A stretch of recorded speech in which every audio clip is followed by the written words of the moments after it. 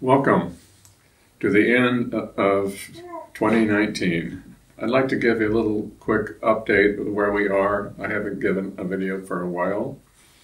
One of the areas I'd like to talk about is the possibility that there is an infection causing some of the problems. Certainly a number of patients believe that's the case. We've continued to work on this problem.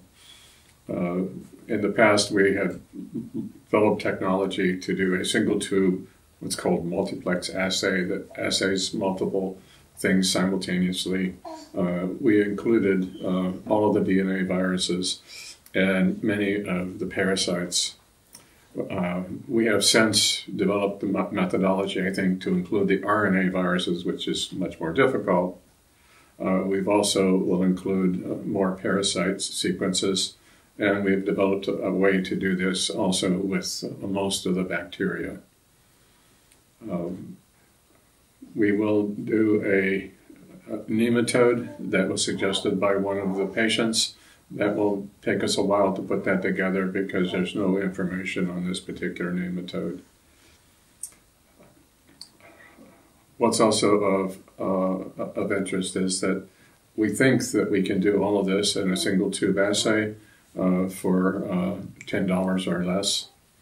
So it may be a very useful tool for many of the researchers looking at patients. We've also updated our nanoneedle assay. We are trying to make it into a high throughput device that will be very useful for lots of different experiments, trying to identify what's in the plasma, as well as screening various drugs. Also, in our efforts to look at the metabolomics of patients, we have worked on this for quite some time. We have identified a number of metabolites that have previously not been analyzed, and they may be of quite significance. So we will now explore these new metabolites to see how significant they are. This is the work that will be done by Chris Armstrong and Laurel Crosby, and I think with some assistance from Robert Fair. This could lead to new information about the patients that may be quite significant. So we are working very hard. We continue to be limited by the amount of funds that are available, and I know that that's extremely difficult. We continue to write grants.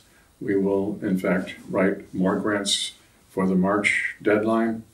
It's very difficult to get NIH support, largely because anything that we work on, we're not necessarily an expert on. And so it's very difficult to get to generate the credibility that we actually can do the work. But we will continue to strive to do this. So I hope you have a good as possible holiday. I will probably be spending most of my time working. But it's been nice to chat with you. Thank you very much.